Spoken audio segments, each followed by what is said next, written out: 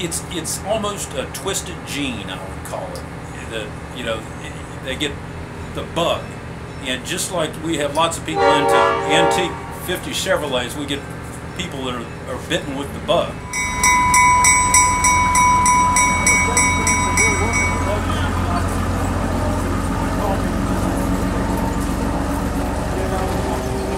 You know, there's a good picture on our Facebook page right now.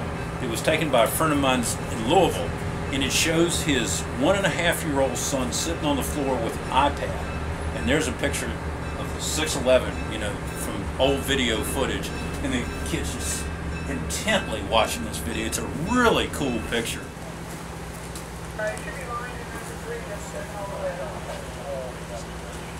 You know, this kid, you know, grows up with all this stuff, and he'll be the one that someday will, you know, get bitten with that bug.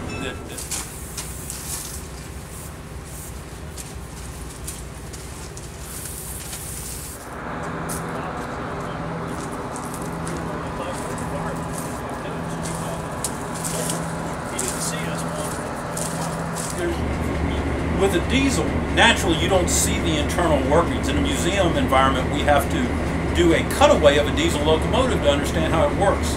With so much exposed machinery under the boiler, with the rods and everything, it really is a great thing to see it all working, and the parts moving, and the wheels going around with the rods, and in a blur.